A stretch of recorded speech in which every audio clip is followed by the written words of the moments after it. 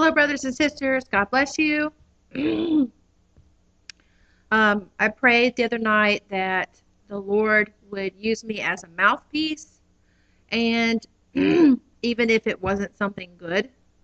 I'm a dreamer.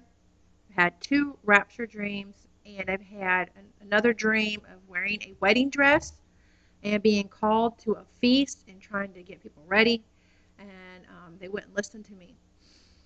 This dream last night is an urgent one. It was horrific. It's not like the other dreams I had. This dream, 2 Peter chapter 2, verse 5, it says, God did not spare the ancient world either. He brought the flood on the world of ungodly people. But he protected Noah and 7 other people.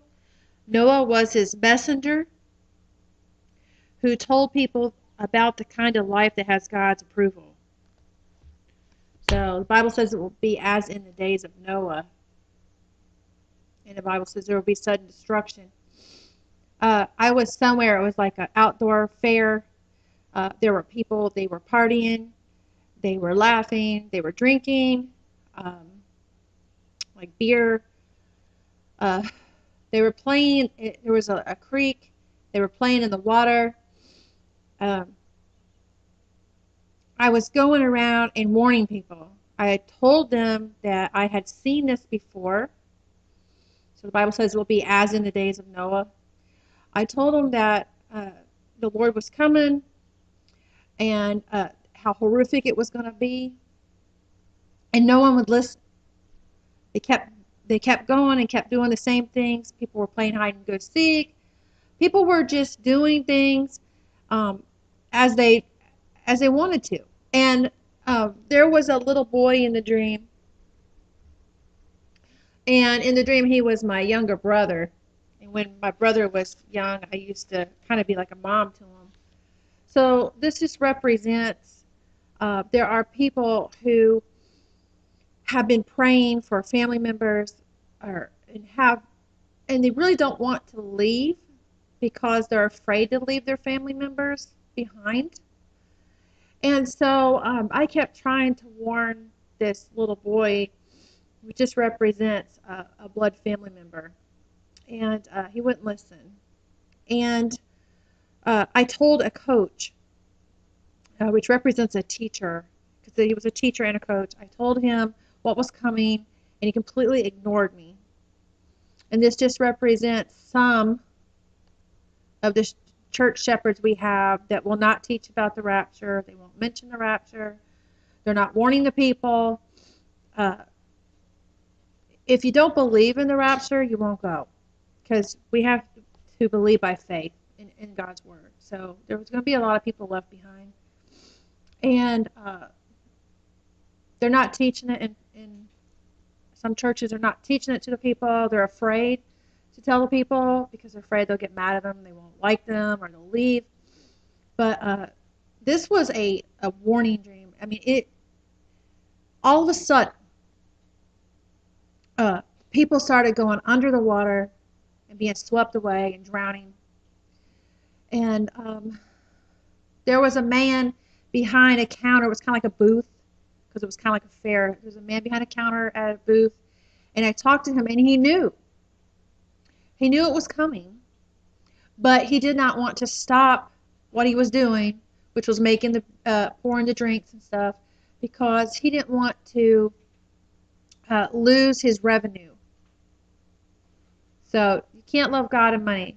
There's people that are going to be left behind because they don't want to leave their homes. They don't want to leave their lifestyle. They want things to continue as they are. They don't understand that when these things happen, things will never be the same. It's not going to be, nothing will continue as it is. There are mockers right now. They say that he's delayed his coming, and that things just continue as they are. And so they have just turned their back on him, on the Lord, and they just keep doing their own desires. And so this man knew he was coming, and He did not care. He just kept making the drinks. And so all of a sudden, it just like, it was there. And I was in the booth with the man because I had been warning him. And uh, the booth started spinning. There was a horrific tornado coming. And I woke up and I just wanted to say it is a countdown. It is literally a countdown. We've been given a grace period to get right with the Lord. There's something the Lord wanted me to tell people. You have to really want to be married to the Lord. Sounds really weird, but we are the bride of Christ. There are a lot of people having bride of Christ dreams. It's a relationship, and a lot of people are flirting with the Lord. They don't mind going on like a date and having an encounter or a godly experience with the Lord. But many, many people are like, no, I really can't marry you because I have this lifestyle that I like, and I have these things that I want to hold on to. And I have people in my life that I don't want to leave. And they're not going to be ready.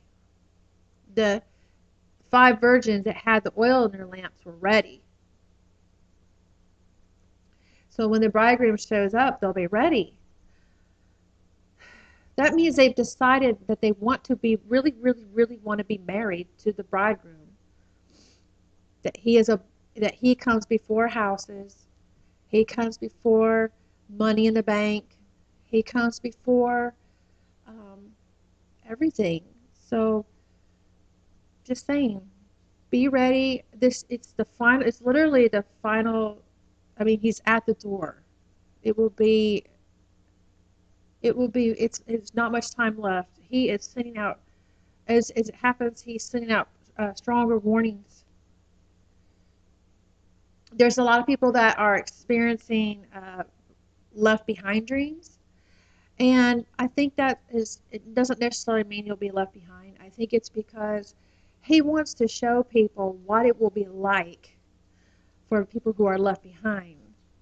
These people don't seem to get the fact that the world won't continue as it is.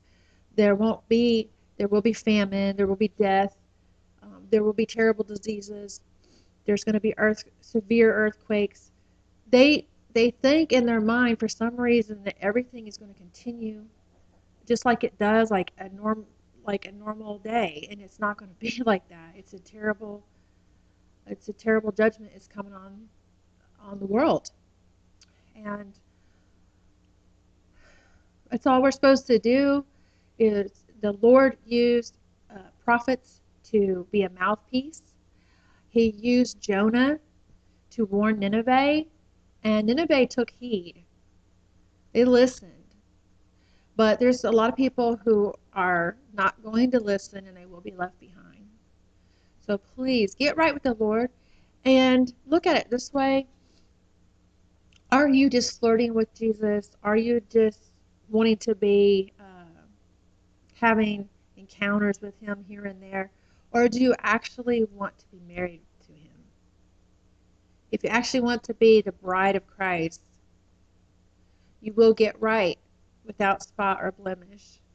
You will let go of things. You will realize that your home, your job, your money, your material things, your lifestyle here is not worth anything.